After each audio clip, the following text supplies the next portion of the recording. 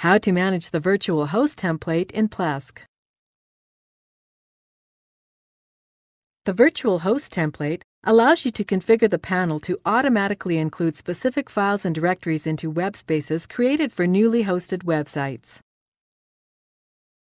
Begin by creating these 4 required directories on your local computer.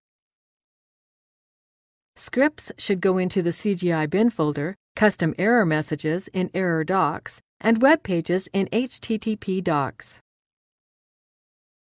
Once you have set up your file and directory structure, pack them into an archive file in the format of tgz, tar, tar.gz, or zip. Make sure the directories are in the root of the archive, not in a subdirectory.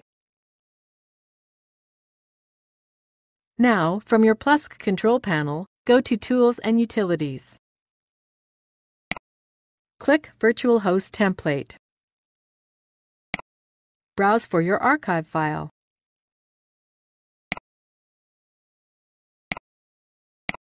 Click Send File.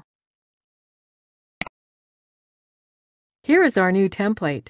If you don't see your file structure here or encounter errors, be sure your directories are in the root folder, as some archive programs may put them in a subdirectory.